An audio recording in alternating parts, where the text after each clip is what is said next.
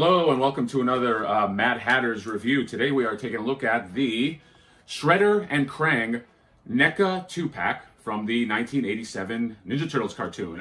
Shredder and Krang, these guys are allies of the Turtles, right? Is that... No, I'm joking, of course. I know who Shredder and Krang is. I had a faux pas on my earlier video where I completely forgot that WTRL is the news station of April O'Neil. It's been a while since I saw the movies. Please forgive. In fact, for Retribution, I wore my April O'Neil t-shirt. But we're not talking about April. We're talking about Shredder and Krang. And so, yeah, 1987 cartoon Shredder and Krang. This is not the first time they released this. The first time was in the San Diego Comic-Con pack that they did. You could only get this, I think this was, I want to say SDCC 2016, maybe. Basically, it contains all the Turtles. It contains Shredder, Krang, and 2 foot soldiers. The reason why I'm also bringing this out is because I wanted to do a comparison later on and see if these are exactly the same or what. The reason why I got these is because I don't want to open that pack. I kind of just want to have it just basically, because I didn't open the Turtles, so I just want to just, I guess, keep that intact. I know with the Turtles, the coloring was different on the new re-releases. They're lighter green. The ones in the original SDCC one were darker green. These were also re-released again in packs with the Turtles. So basically, you got a Donatello. I think it was like Leonardo and Shredder, and then Donatello and Krang. So this is technically the third release. I didn't get the other one, got this one. We're going to open it up. We're going to take a look at that and see how it measures up, not just to the other pack, but to the Turtles themselves. Yeah, and I'm pretty excited about this. You got Shredder here, you got Krang, you got his Bubble Walker, and let's go ahead and open it up and see what we got. All right, so we're taking a look at the Shredder first, unboxed. Let's take a look at just some of his accessories here. He's got his 4 hands. So you've got 2 gripping hands. Then you have sort of these gotcha hands right here. You have his katana blade, his sword. And then you have his transcommunicator right here with the little Krang face in there. Shredder, I need you. So onto the figure itself. Solid sculpt of Shredder. Looks like the shoulder pads are kind of like a softer plastic, so you can kind of have like some movability gauntlets as well, which I do like. You have his little leg, his shin guards as well. And what I do like that they did with these spikes is they're soft, so not much chance of breaking them off. Cape is actually a cloth cape. Looks like it. The original version was also a cloth cape. I kind of feel like I would like to have seen maybe like a plastic sculpted one, but you know, just because you can kind of get some posability in there, or even if there was a wire in there, you can kind of turn this. But yeah, not a huge fan of just standard kind of draping cloth capes for the most part, but yeah. Also, I wish they would have come out with the sort of the unmasked Urukusaki head, since this is a new release. I mean, you're gonna pay $55. You know, would have been nice, but I also do understand that if people are getting this for the first time, you're gonna piss off a lot of collectors that got the first one if they have to rebuy it just for the head. So I understand that as well, but it would be cool if maybe in some kind of future pack, you know, if we can get that head. So in terms of the articulation, this one's a little stiff, so might have to use the old blow dryer. But you got the head swivel, although he doesn't seem to be able to look up very well, just kind of down. You have the ball joints on the shoulders. You have the hinge on the elbows. You have does it have a hinge on the hand? Yeah, hinge on the hand, although it's not.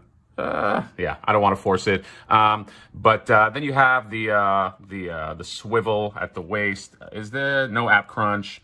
Wish there was an ab crunch on this thing, man, because Shredder, I mean, Shredder scraps. He's a fighter, so it would be nice to get a little more posability. Then you have the ball joints at the on the legs, in the crotch area. Then you have the bend on the knee. The bend is actually really good on the knee. Looks like you can get some cool shit going right there. And then you have a boot swivel Yep. And then you have the you have a rotator on the ankle as well. And do you have the, yep, and you got the toe joint, the toe joints as well. So yeah, pretty good, pretty posable. Again, just wish there would have been that ab crunch in there, but the turtles don't have that either because the sculpting doesn't really provide that. But yeah. Cool figure all in all. So let's go ahead now, and my dog's telling me to wrap up, so we're gonna go ahead and take a look at the Krang. All right, and now let's take a look at the Krang. So let's start with the man himself. So you have Krang there. He's got the awesome face sculpt. He's snarling. The only thing that I think moves on this guy is his little tentacles. His tentacles are sort of on this ball joint, so you can get a little bit of variation right there. Not too much, but I mean, it's Krang. There's really not much you could do anyway. So yeah, other than that, he's got his little, I think this is a Mutant canister. Looks like it. Then you have his little tripod that he sits on. You saw this in, I think, the first season before he got his android body. He would sit on this little thing, and look, it actually does pop in, and you can I'll pop that in at a later time, but yeah, you can sit on the little tripod. And then of course you have his bubble walker. I always liked the bubble walker a lot. There was an episode where I think Krang and his other Krangs from his planet, Krangazoids, I think they called them, they all had their bubble walkers. I remember, and I hope I'm remembering that right, but yeah, they were all in there and they were sort of walking and doing their thing. Let's see how he fits in here, because I think you have to almost well, before we do that, let's just take a look at that. So, bubble walker pops open. Then you have articulation here on the legs, which is pretty cool. Although you can't, there's no pivot on this side, so there's not too much you can do. These sort of these spin around for a little extra variety, but yeah, not a whole lot that you can do on the bubble walker. In terms of fitting inside, you know what? I've never popped one of these in there, so hopefully he fits. All right, so taking a look at the picture on the box, figured it out. You got to actually pop off his tentacles, which makes perfect sense now that I'm looking at it. And then he's flush. And then from there, you go ahead and you get the old tentacles right on here. I think that's the right one. Actually, that might be the left one. But yeah, I mean, they're pretty well made. So don't seem too flimsy. So I wouldn't worry too much about breaking them. But yeah. That's sort of, that's the way it looks all together, which is actually pretty cool. Yeah, and in terms of like moving forward with Krang, you may or may not know, they have the android body that's coming out, which that's going to be tempting as well. I'm for sure going to get that. I still might keep a version of him in the bubble walker though to display. And yeah, that's what we're looking at in the Krang figure. So I'm going to go ahead also and I want to take a look and just sort of compare them to what they look like here. I took a look before. These are the original ones from the SDCC line. They look exactly the same. Do you see any difference? I mean, I had opened this before, and other than just some inconsistent paint applications, but that's just a NECA thing. I mean, sometimes with NECA, it's a little bit of a crapshoot. They look exactly the same. I mean, Shredder has the cloth cape. Krang has the same kind of articulation.